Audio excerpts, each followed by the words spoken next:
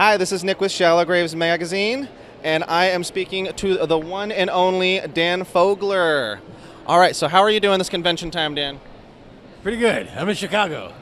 I know that, and people have been really cool and selling comic books, and we're performing, and yeah, gonna have fun, man.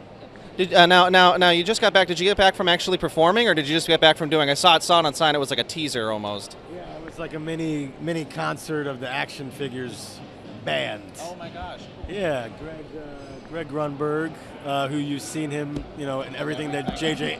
Abrams does. It's like he's his lucky charm.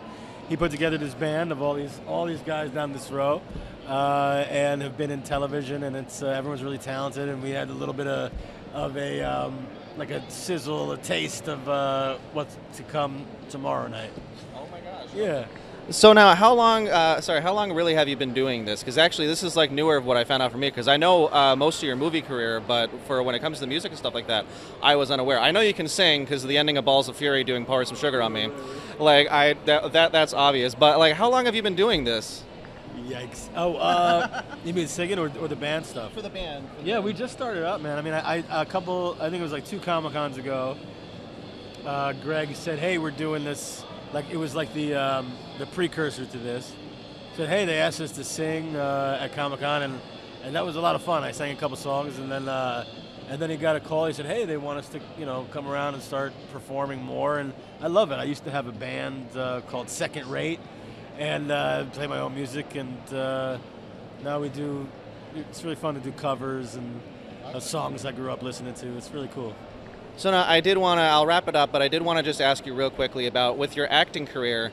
It might be kind of a weird question, but how do you feel playing so many diverse roles? Because you have like comedic ones and like Fanboy, and Fanboys or Balls of Fury. Then you have ones that kind of are a little more dramatic, like Kowalski. And then on top of that, you have like even just random appearance like in like the Woodstock movie.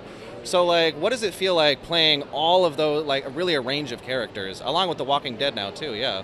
Yeah, I'm a character actor, man. I mean, it's like, it's what I'm supposed to do. Like, I look at this, and I'm very proud of myself, think about the guy that went to acting school all those years ago, and it's just like, I hope to have a career where I can look back at all these different characters that I played, and I'm well on my way, and I'm very happy. You're doing a great job. I love it. Keep it up. Well, yep, this is Nick with Shallow Graves Magazine signing off, and thank you very much again. Thank you very much.